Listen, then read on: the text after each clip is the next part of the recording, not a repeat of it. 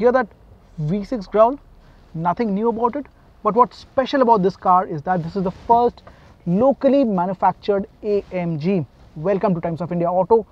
I am Anirban, and today the car we are driving is the Mercedes-Benz GLC 43 AMG.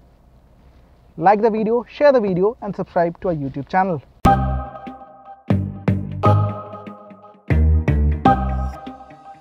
I feel fortunate to drive this beautiful car before the end of a dismal year. It's delightful to the eyes when parked. The signature Panamericana grille teams up with the multi-beam LED projector headlamps to offer a wide view to the front. Strong lines are characteristic of the coupe. Lines originate from the longish hood. It seems they merge into the sinking roofline, which terminates with a kink at the rear. Mercedes has done a balanced treatment of GLC 43's body.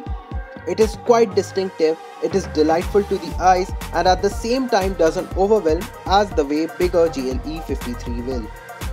The dual-tip twin exhaust setup look as aggressive as they sound.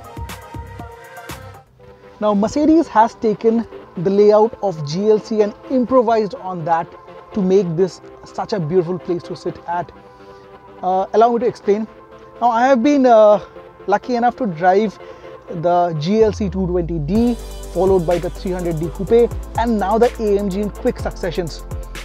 And the biggest change I see here is the amount of sophistication that has been injected right here.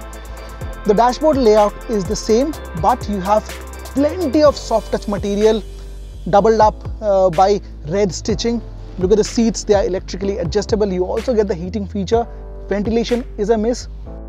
Other feature comforts include Burmester sound system, you have one-touch electric sunroof, wireless charging, and you also have the new MBUX enabled touchscreen infotainment system. In fact, the driver's display out here is also different from the regular GLC. This one gets a fully digital colored unit. The brushed aluminium inserts on the door panels complement the dark theme. The seats feel so much more cozier and cushier than the regular GLC. The snuggish and warm feel is better at the back seats. The typical Mercedes touchpad in the central console is the one-stop junction to toggle through the car controls. Mercedes Me Virtual Assistant, an AI-based structure, allows multiple convenient connects like speed monitor and emergency e-call.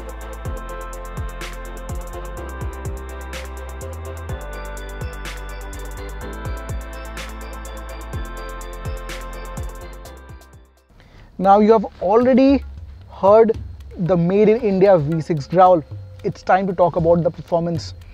Under the hood is a 3-liter 6-cylinder V6 engine which pumps out 390 horsepower and 520 Nm of torque. And there has been a decent increase in output figures. Coupled with the engine is a 9-speed automatic, the regular one which does duties for other Mercedes-Benz cars in India. You get as many as 5 drive modes in the car. However, I feel Eco mode is a miss out here. You get an AMG steering wheel, and this one gets an adaptive suspension setup instead of the regular GLCs which come with normal coil suspensions.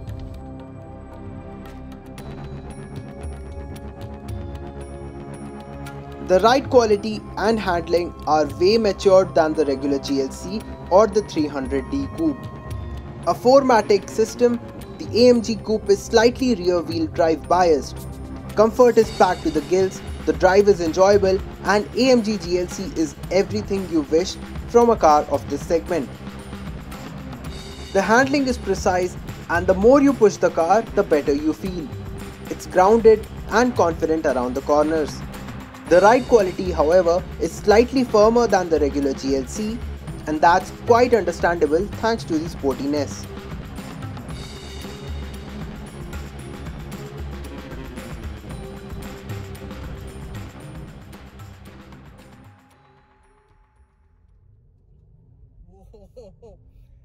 Well, you buy an AMG for this, right? The thrill of driving. Now, to give you a perspective, the regular 220D clocked around 7.5 seconds to 0 to 100, whereas the 300D coupe took just around 6.5, just less than 7.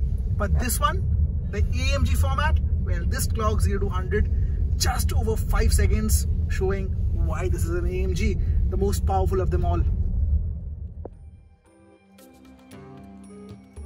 The top speed is electronically limited to 250 kmph. The 9-speed AMG transmission is quick and responsive. In terms of safety, AMG GLC comes with a suite of Mercedes package: 7 airbags, active brake assist, 24/7 Mercedes Me Connect, and more are a part of the package.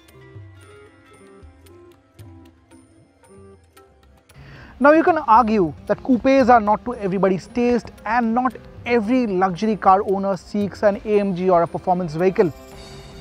But at the end of the day, it's good to see how Mercedes-Benz is actually expanding its business, bringing in AMG cars like this, and these are locally produced. This is the first one, and there would be more cars to follow. Just to give you a perspective about this market, this one is priced at rupees just around 76 lakh ex-showroom. The closest it can get, the competition from BMW, is in the form of X3M, which is almost 20 lakh over this one. Surely it stands in a no man's island and punches that performance that you can really bank upon. That's all we have for you today. Thanks for watching. Stay tuned with Times of India Auto for further news and updates.